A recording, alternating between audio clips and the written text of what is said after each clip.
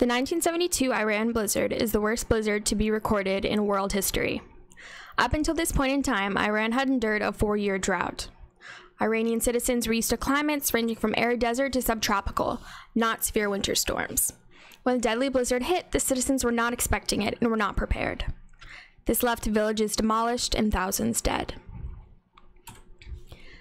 Blizzards form through 3 factors: cold air at below freezing temperature, water vapor, and warm air. When a warm front and a cold front collide, the warm air, which is able to hold more moisture, is less dense and rises and cools. As the warm air cools, it cannot hold as much moisture, and precipitation is created. The precipitation is turned into snow by the below freezing temperature air below the warm front. Blizzards are also wind-related, with the wind lifting the snow through the cold air. Blizzards are typically seasonal and occur during the winter, but blizzards had not been known to occur in this area until the 1972 Iran blizzard. This weather event involved other parts of the Earth system besides the atmosphere to a great extent, specifically the hydrosphere in relation to the intense snow. The relationship between these 2 systems seems to be that a change in the atmospheric system led to a change in the hydrospheric system. This weather event went on to affect the biosphere, freezing both humans and whatever plant life was in the area.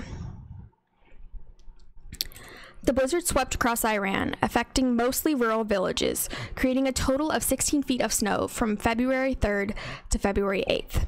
It is estimated that an area the size of Wisconsin was completely buried in snow for over 7 days.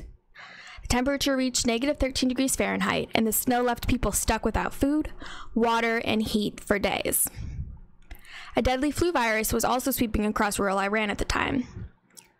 On February 9th, the weather eased up just enough to allow rescuers to survey the area.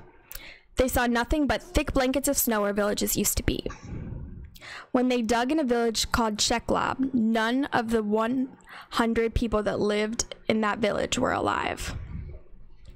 Another blizzard hit not long after on February 11th, forcing rescuers to evacuate. 4,000 people were left dead. It demolished 200 entire villages. There is no record of the economic cost of this disaster.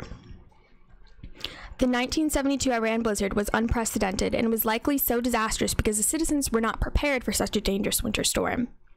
The time of this deadly blizzard was in the years leading up to the Iranian Revolution, which might have also had an effect on the help the citizens were receiving, since many were attempting to overthrow the Shah at the time, and tensions were high. Before evacuation on the 11th, Army helicopters left behind 2 tons of bread and dates, hoping to provide food if anyone was able to dig themselves out of the snow. It does not appear that many were able to. Iran does not seem to be planning for another blizzard, since it is very unlikely due to the area's climate.